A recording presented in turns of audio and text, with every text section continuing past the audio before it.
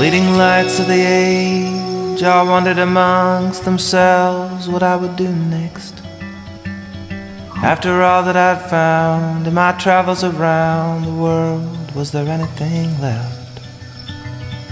Gentlemen, I said, I've studied the maps, and if what I am thinking is right, there's another new world at the top of the world for whoever can break through the ice. I looked around the room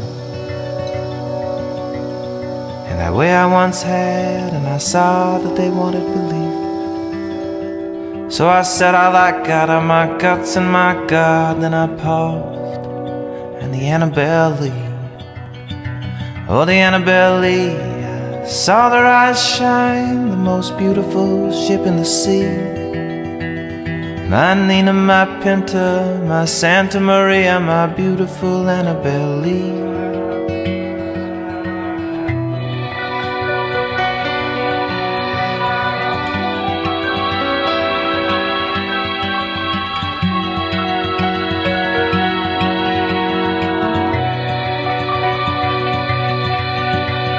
That spring I set sail, the crowd waved from shore, and on board the crew waved their hands.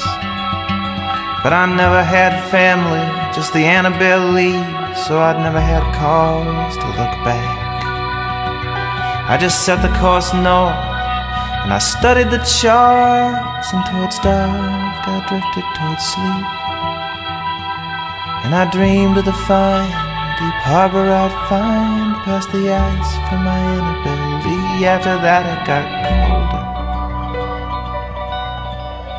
and the world got quiet. It was never quite day or quite night, and the sea turned the color of sky, turned the color of sea, turned the color of ice, till at last all around us was fastness, one vast glassy desert of arsenic white. And the waves that once lifted us sifted instead into drifts against Annabelle's sides, and the crew gathered closer, at first for the comfort, but each morning would bring a new set of tracks in the snow, leading over the edge of the world till I was the only one left. And after that it gets cloudy, but it feels like I lay there for days and maybe for months. But Annabelle held me, the two of us happy just to think back on all we had done.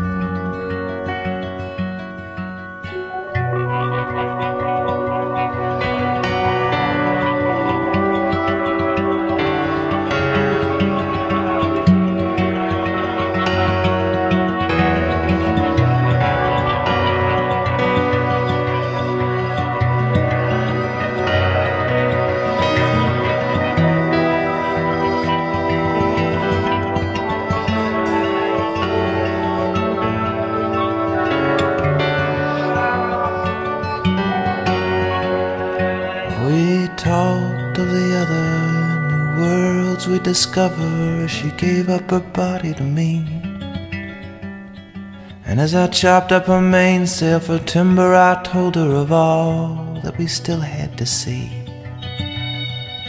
And as the frost turned her moorings to nine-tail, and the wind lashed her sides in the cold, I burned her to keep me alive every night in the loving embrace of her hold. And I won't call it rescue, what brought me back here to the old world to drink and decline, and pretend that the search for another new world was well worth the burning of mine.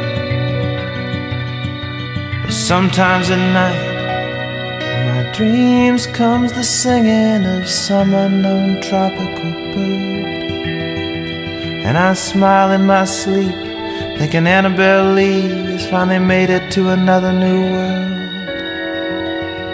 Yes, sometimes at night in my dreams comes the singing of some unknown tropical bird, and I smile in my sleep, thinking Annabelle Lee has finally made it to another new world.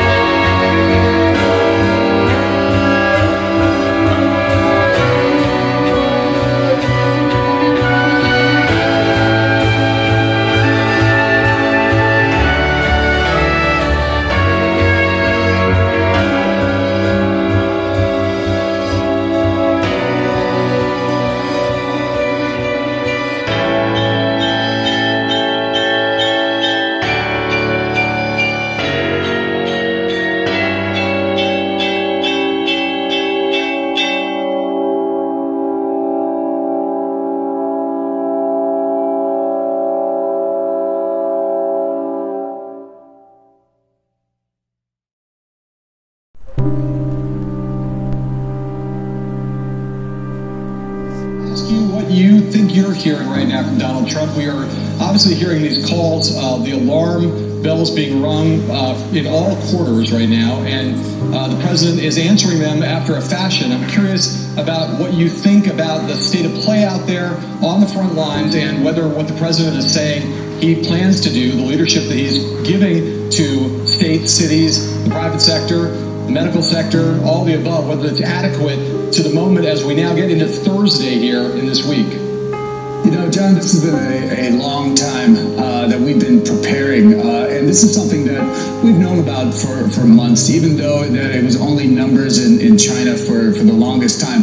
We here, especially here at Cleveland Clinic and all around the state, have been preparing for the concern that this could happen and it can overwhelm. And so we have been meeting here at the Cleveland Clinic twice a day in the command center, making sure that all our preparations are met and everything is being done as best we can. And one of the best things we have been able to do, certainly we have been able to work with the governor, with the Ohio Department of Health, and they have been helping us tremendously. Now, certainly there's a lot of things that have to happen at the federal level. Just because there's a lot of cases in New York, that doesn't mean it's not going to be Ohio's problem if we start seeing spillover. And so there is a national response that has to happen. But definitely the boots on the ground right now, as we see it, we are working extremely hard to prepare for these waves of infection and trying to work with all our partners in order to stem that tide, to make sure that we flatten how many people show up at our doors sick at once. And that's why we're doing all the social distancing. That's why we're doing all the communication to make sure everybody knows what to do.